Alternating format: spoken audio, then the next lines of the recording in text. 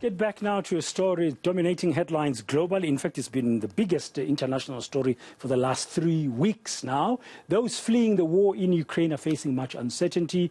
They've lost their homes, livelihoods, and on top of that, they're tired, cold, and hungry and desperate. Some of them have lost their loved ones. The UN Refugee Agency calling for urgent assistance. Archbishop Stephen Brislin from the Southern African Bishops' Conference is joining us now from Cape Town to discuss what the church is planning and how they are intervening there. Good afternoon, Archbishop. Thank you very much for your time. My thinking ahead of this interview, just quickly, some context was that one of the longest serving popes of the Catholic Church was from Poland. That was John Paul II. And currently Poland is receiving the majority of the Ukrainian refugees who are running, many of whom are still women and children. So the Catholic Church very well placed to assist in Poland, for example. What are you doing there on the ground to assist the refugees, if you are able to share that with our viewers?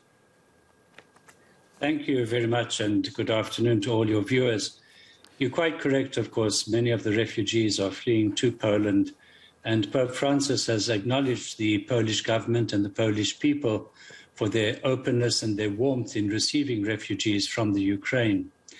There are many different organizations, of course, involved in giving relief and support to the refugees as well as to people within the Ukraine. In terms of the Catholic Church, it is particularly our organization called Caritas. Caritas is an international organization, but is found in many different countries. And Caritas Poland is very active in receiving the refugees, of giving them shelter and accommodation. But there are numerous Caritas organizations of other countries that have sent relief for the refugees, for example, from Spain, from Slovenia, from the England and Wales, CAFOD, Catholic Relief Services in the United States.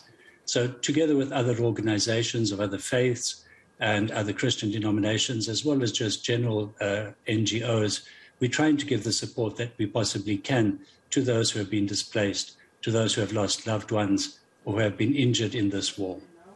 Yeah, I saw a report a few days ago, around the weekend, with Pope Francis condemning the invasion of Russia. And here in South Africa, there's been a lot of discussion and debate, including in Parliament, as recently as yesterday and earlier today, the Deputy President defending South Africa's approach and position or stance on this conflict. Does the Catholic Church have a thought about how South Africa should be approaching or should be responding to this conflict?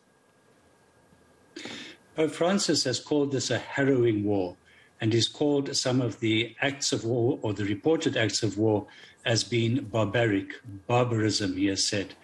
And it's absolutely true. We cannot condone the violence and the loss of life, the loss of dignity of people, the disbursement of families, the displacement of people. This really cannot be accepted at all. Now, I think that in terms of how we should respond, I think we should respond negatively towards the violence, negatively towards warfare. People are being injured, they are being hurt, their families are being broken up, their whole lives have been disrupted, and there can be no allowing or thinking that that is normal or satisfactory.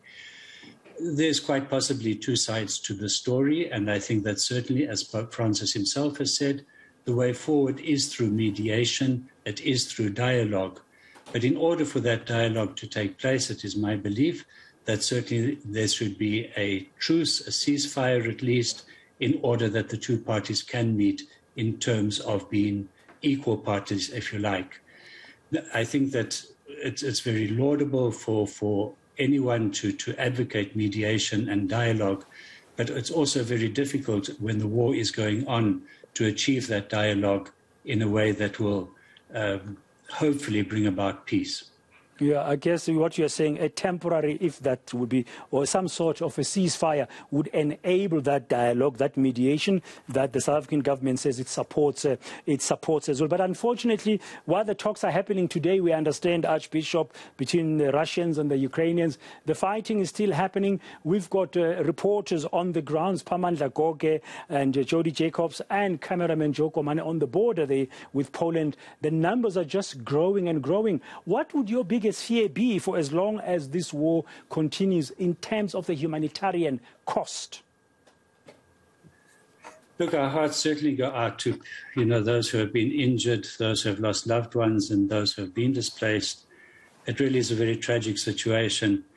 And the great danger of this war, I think, is that it could easily escalate into something very much bigger.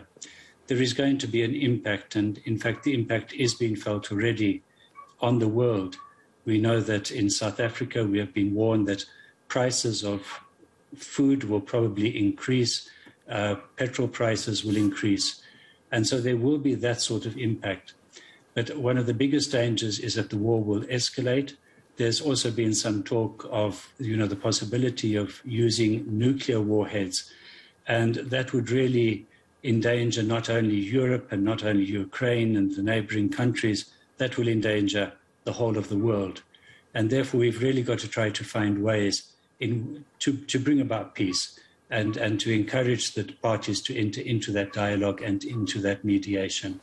But it can only be enabled, as you have said, if there is some sort of ceasefire, if the war stops, so that these issues can be dealt with.